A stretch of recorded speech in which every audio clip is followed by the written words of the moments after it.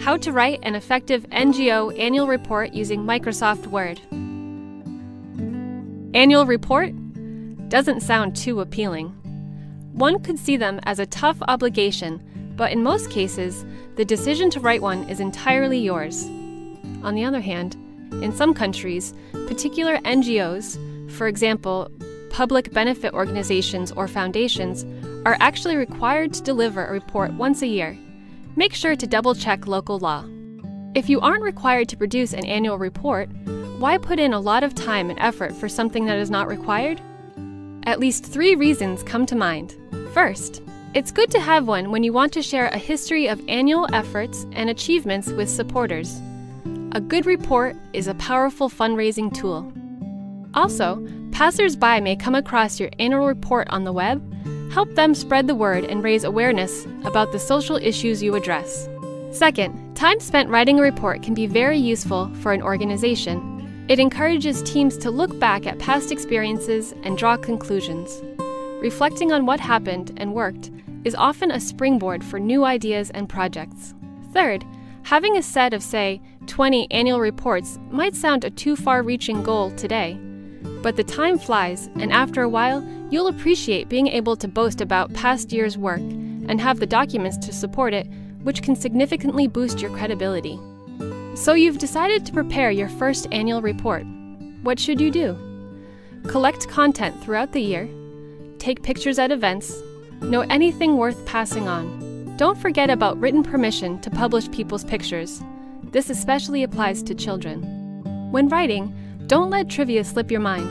Remember about your nonprofit's name, contact data, and other legally required information, if applicable. Also be wary of jargon. Some of the terms we use every day might be alien to those outside the third sector. Dedicate special attention to the core of your report, projects, most important events, and achievements of the year. Talk about them in a concise manner so that they're understandable and clear. Don't forget about the money. Presenting your budget openly proves your NGO is credible and accountable. Show both the sources of your budget and spending. Show the most important numbers. Highlight the indispensable. Mention your sponsors, partners, collaborators, and friends.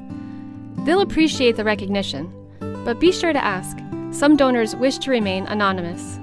And remember, less is more. You don't want to distract or bore your readers, do you? What you want is to talk about the past year at your NGO, raise awareness of the problems you deal with, and prove yourself professional, passionate, and credible. No more, no less. How to organize that all into one document?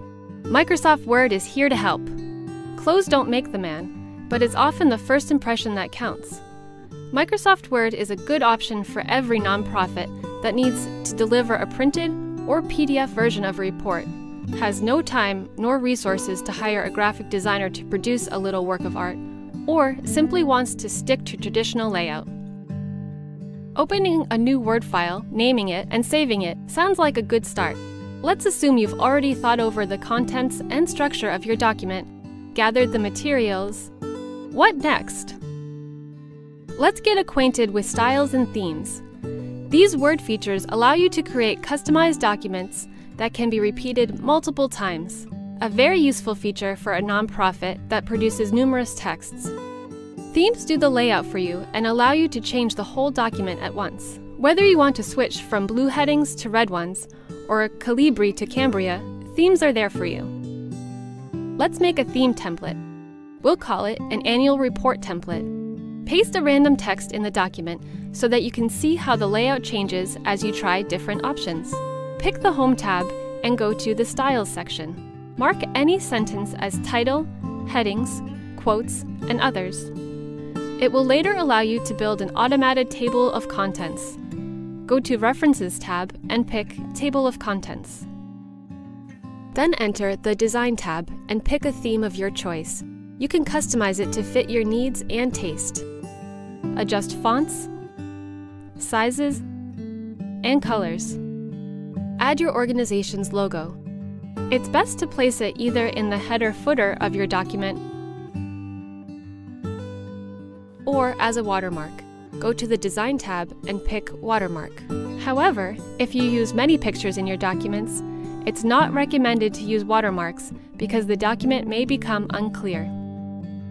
Now you can insert the cover page. Go to the Insert tab and pick a cover of your choice from the options offered. It will adjust automatically to your chosen theme. Set your margins. Go to the Page Layout tab and pick Margins. And Orientation right from the Margins button. Don't forget to number your pages. Choose Different Front Page in Header and Footer tools. You may need to add references to your text.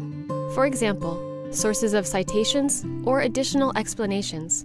To do it, go to the References tab and pick Insert EndNote or Footnote, depending on how many of them you're planning. If there are plenty of them, it's better to pick EndNotes. They won't blur the image. You may wish to add some hyperlinks. Go to Insert tab, Hyperlink.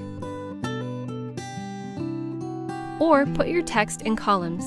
Go to the Page Layout tab and pick Columns.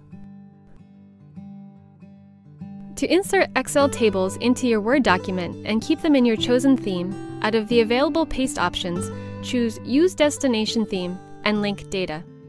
It'll allow you to make changes to your Excel document and semi-automatically update table in your Word document.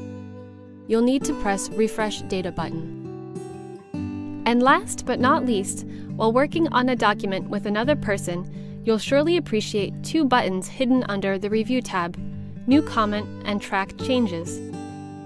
Finally, don't forget to allow Widow-Orphan control.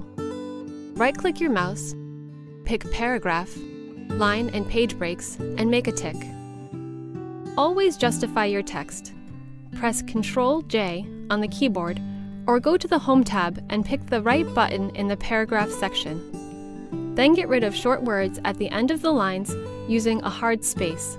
Shift-Enter. And lastly, don't forget to save your annual report template so that you can use it in the next year. Good luck with your reports and spreading the word!